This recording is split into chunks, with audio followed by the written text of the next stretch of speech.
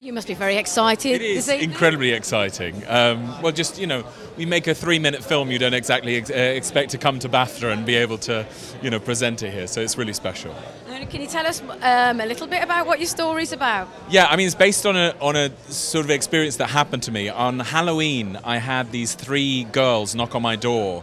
And when I didn't have anything to give them, they just kind of said, oh, there's an orange over there.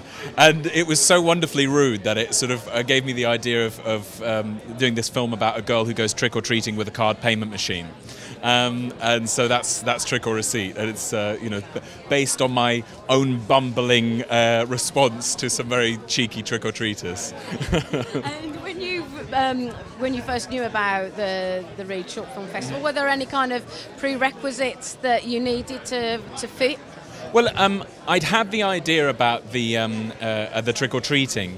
Obviously, the theme is family business, and this idea had been floating around a little bit. So when I then went to write it, I thought it would be even more awkward if obviously the 2 characters were related. So actually, the theme was a complete blessing for me, because I just kind of thought, how awful is that? She's sort of hooking a relative up for some cash, So no, it was really good fun to make, and so it's very nice to have a loose brief as a filmmaker, because it just sort of does something to your thoughts that slightly brings you into a certain direction.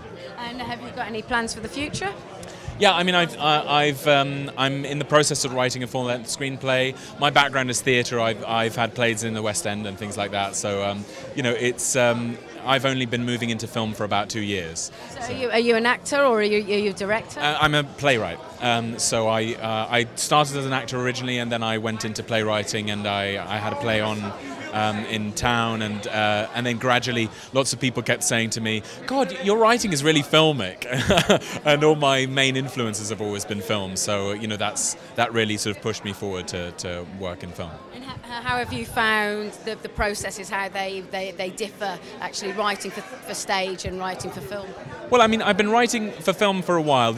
I've only been directing for about 2 years on screen, but it's it's a great thing to learn. You do things more succinct. You get things done with action rather through words. It's a great discipline.